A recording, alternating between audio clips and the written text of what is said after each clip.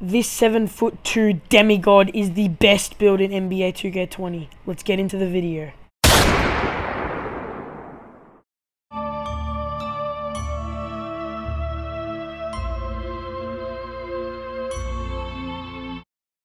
Good YouTube, H2K back with a brand new video, and in this video I'm going to be showing you the most overpowered build in NBA 2K20. You're going to put him center, left-handed, whatever jersey number you want, and then you're going to press continue.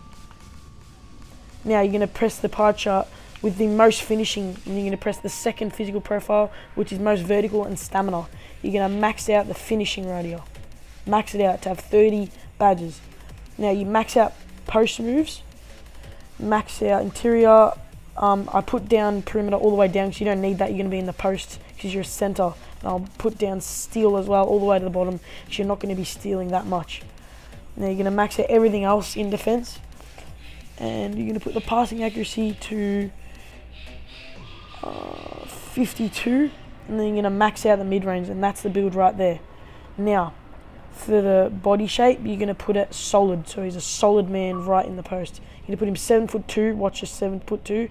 Weight, max the weight out. Wingspan, max the wingspan out, and look at that. Post-scoring takeover.